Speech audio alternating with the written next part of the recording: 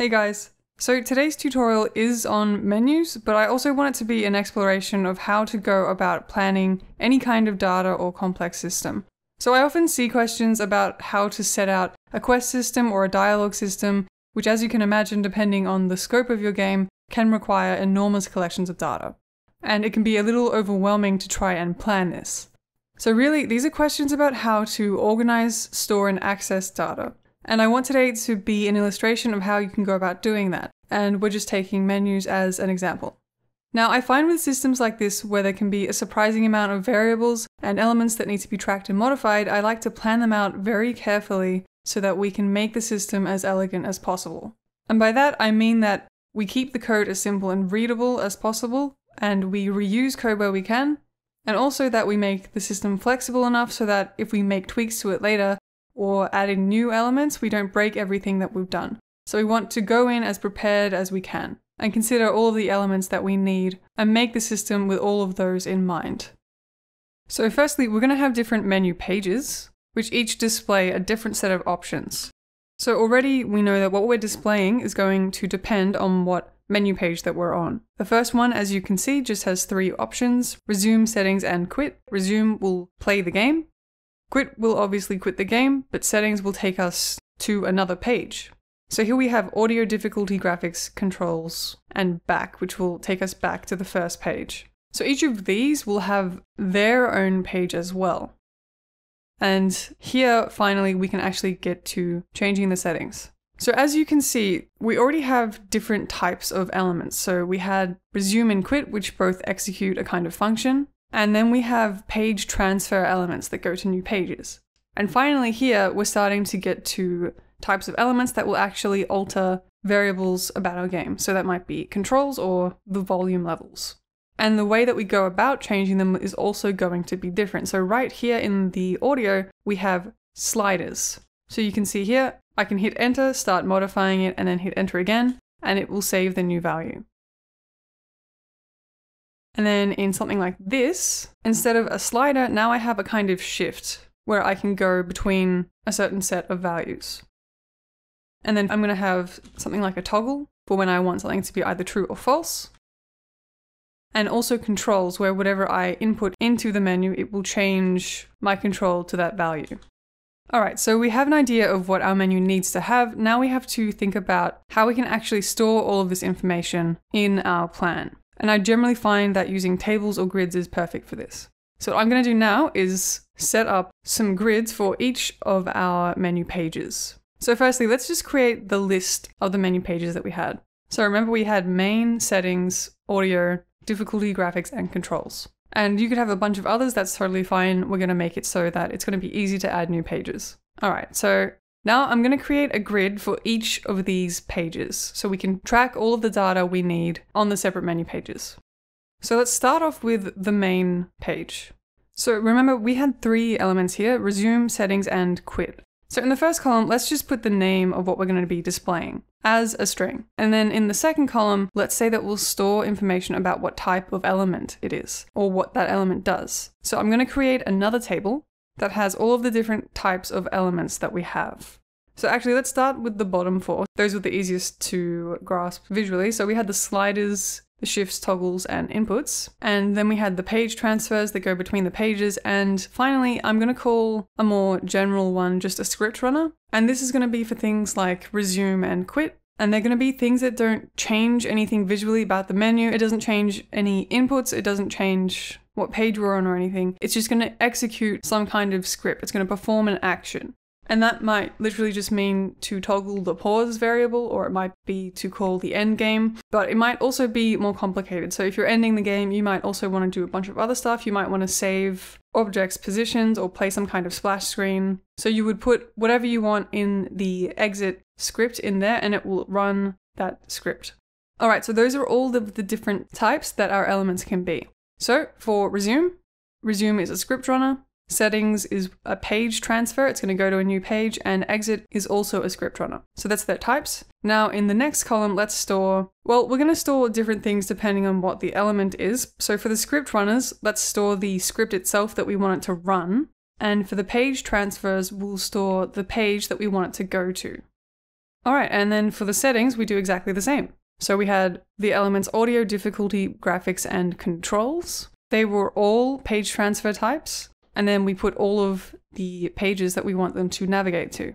All right, so next up is our audio. And we're going to introduce a few additional sort of pieces of data that we need to store in this page. So now we have the elements called master, which is going to be the master volume, the sound effects volume, the music, and the back page, of course. So the first three were of type slider, and the back one was just that page transfer. And now, because I want to keep things as consistent as possible in this next column, for the sliders, I'm going to store a script that's going to be responsible for changing the volume, right? And I'll just call that script change volume. So far it's kind of similar to the script runner type. All right, but we need some other things about the volume.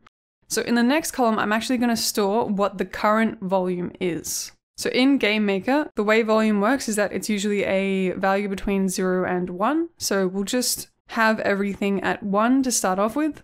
And then in the final column, I'm going to put what I just said, so the values that it can go between. Because of course, you might have sliders for other things as well. So just change this as you need. All right, so next up is difficulty.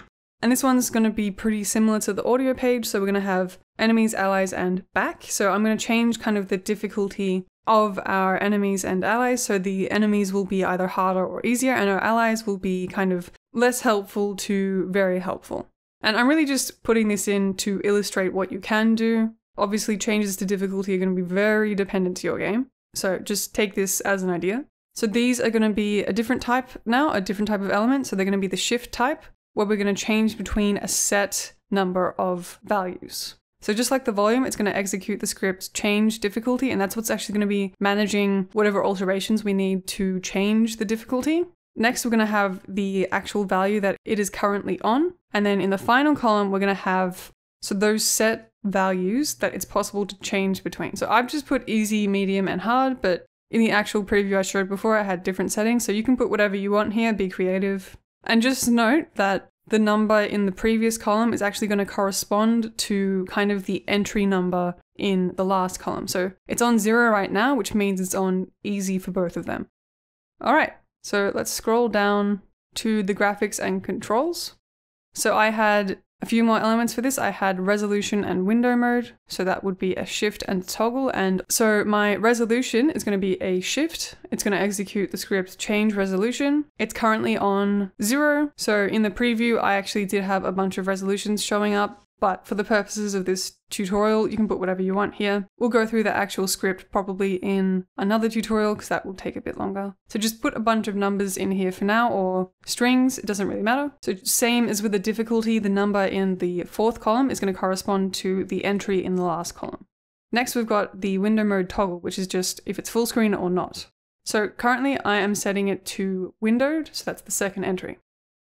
All right, and last one is the controls. So I'm just going to have up, left, right, and down. You can have other ones as well. They are of type input. Now in the third column, so there's a bunch of ways that you could control how you're doing the controls themselves. I'm going to use global variables to store what the control is in terms of the keyboard, but the global variable's name is going to be what you see in these strings. So the global variable for the up input is just going to be called key up for me. And then what it's currently set to is going to be in the next column. So I currently have it as VK up. So that's the up button on your keyboard. You could put something like the W key, which would be ORD bracket, and then you would put whatever the letter is in those commas. All right, so that is our plan. So now we can actually see how we have gone about storing the data. And you're going to find it's actually quite easy to translate this over to our code when we jump into GameMaker. So what I'm going to do is kind of similar to this. I'm going to be making data structures for each of the pages. They're going to be grids, just as we see right here. So whenever we need to access any of these variables, we're just going to access specific coordinates of the grid. So if you don't know, the way that DS grids work is they kind of have these coordinates like you see here. So this cell right here of the grid, to actually access this cell, we have to access a specific coordinate of the grid. So across here is the horizontal axis and down here is the y-axis of the grid. So to get, for example, this cell of the grid, the coordinates for x, y would be 0, 1. So that is the cell 0, 1. This one over here would just be 2, 3. So we have done all of our planning. Let's jump into GameMaker. All right, so first up, we're going to create a new object. And I'm just going to call this menu. We're going to come over to its create event and do all of our setup in here. All right, so first off, I'm just going to declare a bunch of global variables. You might want to do this in some kind of controller object, but I'm just going to do it here. So I am setting up a pause variable that is basically going to be controlling whether I am showing the menu or not. So I'm going to hit a button to bring up the pause kind of menu. I'm also going to get the width and height of the camera just because what I'm doing when I'm drawing all of the elements is going to depend on what camera size is. And then I'm just going to make a bunch of global variables for the different keys that I'm using. So you're going to want these to correspond to what you're using in your actual player object for the inputs. So whenever you do a keyboard check, instead of just directly putting in like VK left for going left, you would instead put global.keyleft. All right, and the next thing I'm going to do is just change the size of the GUI, so the graphical user interface, to match the size of the view. And this is basically just so that I don't have to worry about any scaling. It's just going to make whatever we do in the draw event be at the same size as anything in the draw GUI. All right, and now before we jump into the menus, I need a way of kind of setting up our menu pages and the element types for the menus. So if we just have a look again at our grids that we set up, you'll notice that for the element types, I kind of just put in a word, but what would that translate to in code? It would be a kind of variable name or something. So we probably don't want to use strings for this, so I'm actually going to create an enumerator. So the way an enumerator works is you can kind of define your own class of variables. So the menu page enumerator is kind of like a new class of variables, and within this enumerator we're going to have all of our page names. So main, settings, audio, difficulty, graphics, and controls. And we just comma all of them like this. And each of these entries in the enumerator are kind of going to be equal to a certain number. And if you don't specify what the number is, so if you don't put main equals a number and you just comma them like we have, it's just going to make them equal to numbers in chronological order starting from 0. So main is going to be 0, settings is going to be 1, and so on. So if we wrote that, it would be equivalent. So now if we write menu_page.main, that would be the same as if we had written 0. And you probably know, if you've ever used arrays or grids or anything, that knowing the size or length of the array is really useful for when you're looping through the entries in code. So one last thing I'm just going to put is height, so that we can get the number of entries that are in our enumerator. Because remember how it automatically assigns numbers to each of the entries? Height is just going to be the last entry. So if you want to add more entries, you would just put that before the height variable. And the reason I've done this, it was to keep our code readable. So I could have made our menu pages actual just numbers, number types, just like that. So they now correspond to kind of the entry number here, but this makes it a lot less readable for us. So using an enumerator means that we're still kind of working with numbers, and we can still use this to access what page we're on as a sort of array in a list of entries, but now it's just a bit more readable. All right, so we're going to do the same thing for the types. I'm going to call this enumerator menu element type.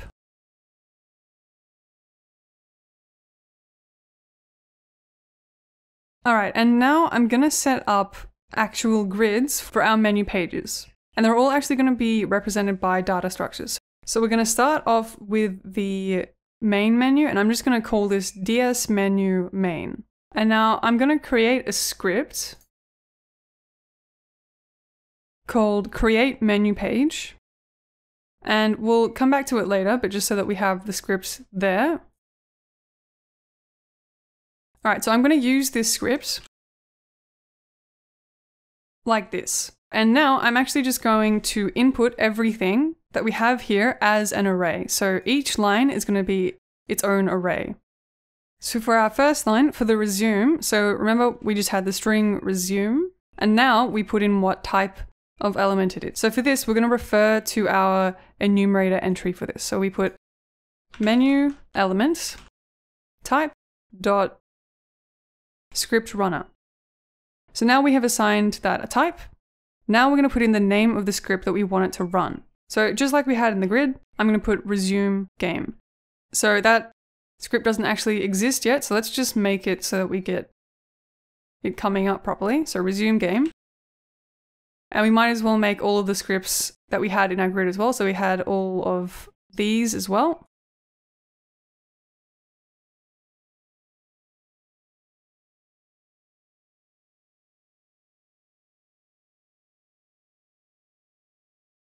Yep, so now we have that coming up in the syntax. All right, and we're just going to keep filling out all of our entries exactly in this way.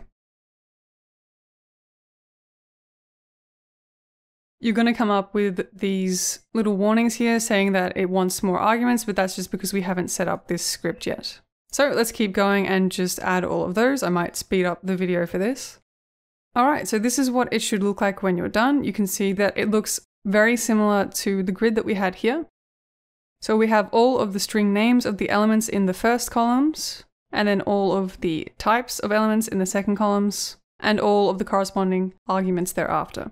So just take care that you have all of the brackets and commas in the right space, because the way that we've set this out is that each argument that we give the script is itself an array that we're declaring in these brackets. And then I've just separated them on different lines.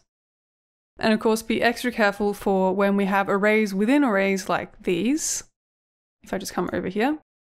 So you can see I've changed it slightly from what we had in the grid just to be a little bit more fun.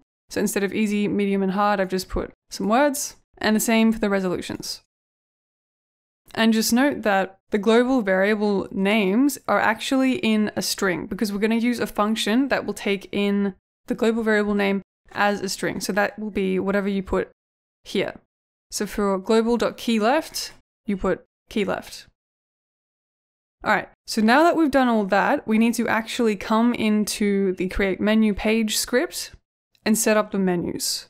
So let's come over here, go into our create menu page, and we'll bring it up here.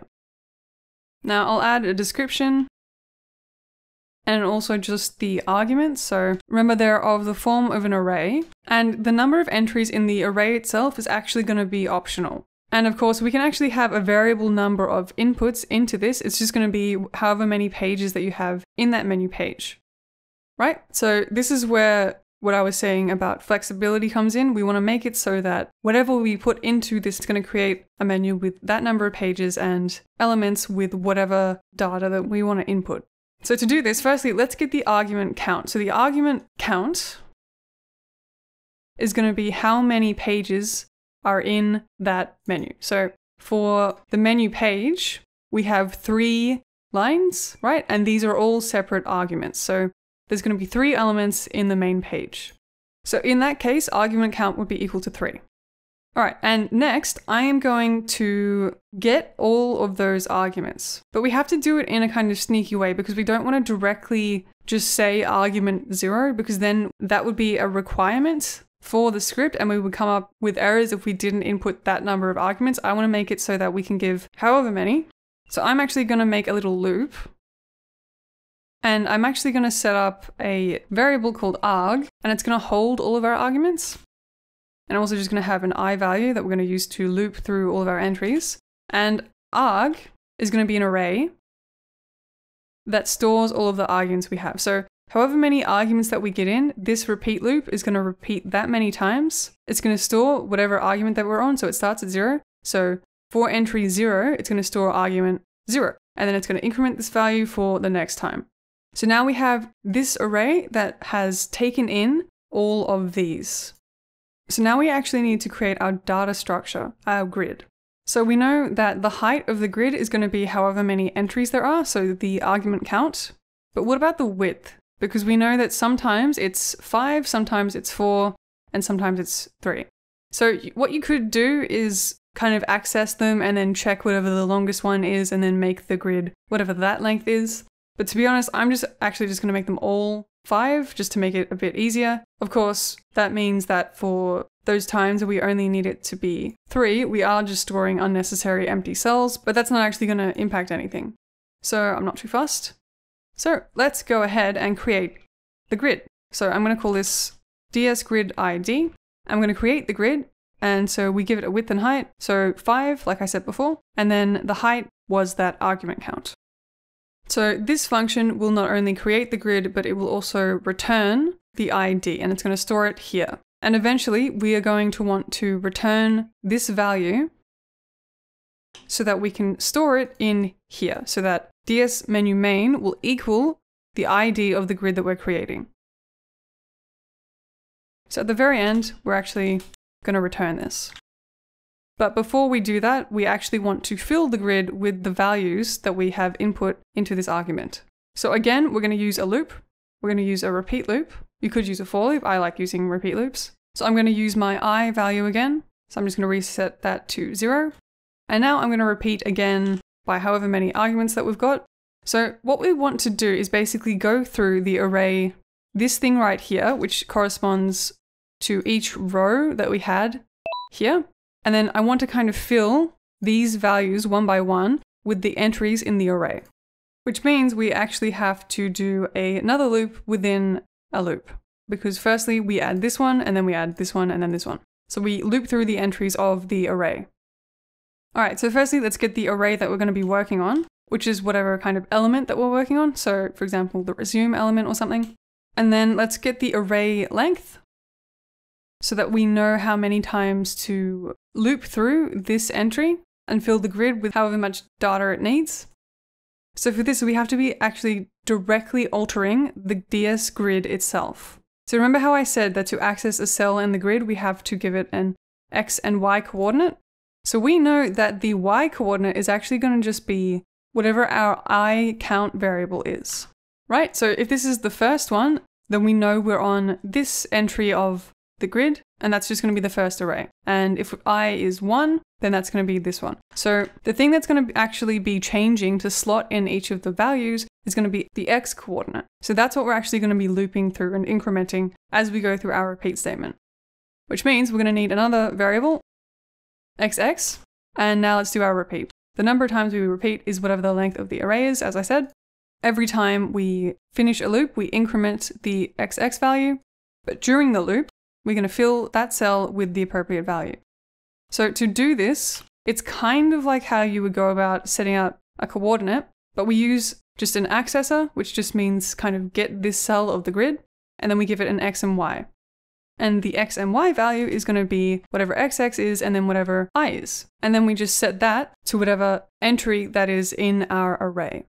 And finally, at the very bottom of this repeat loop, we have done with that entry, so we increment our II value. So I know that's a little bit confusing. We are going with 2 kind of repeat statements, but it's a very efficient way for us to fill our grids. And that's actually it for the menus. So we have all of the information we need about the menus. So now if we come back to our menu object, it should no longer be complaining that we need a certain number of arguments because we made it that it can be variable. All right, so now we should be creating grids that are filled with these values. Now I'm going to do a couple more setting up things. We need some way of changing what menu page that we're on. So I'm actually going to have firstly a page variable. And then depending on what this equals, we're going to be on one of these pages.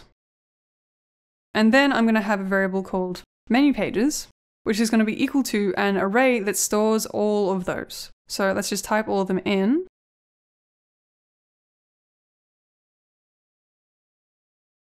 Right, so that is just getting all of these and putting it into an array. So now whatever page is equal to, we're going to access that page in the menu pages. So right now page is equal to 0, so it's going to be on the main page. And if we want to change to the audio page, then we're going to change page to be 2, because remember it's 0, 1, 2. And finally, just so that we can navigate the menu, I'm going to have what element that we're on. So I'm going to call this menu option, but I'm actually going to have this also be an array so that each page has its own menu option. So now depending on the number of menu pages that is, that's the number of entries that we're going to create in the menu options. So I'm going to do this with another repeat loop. So I'm going to go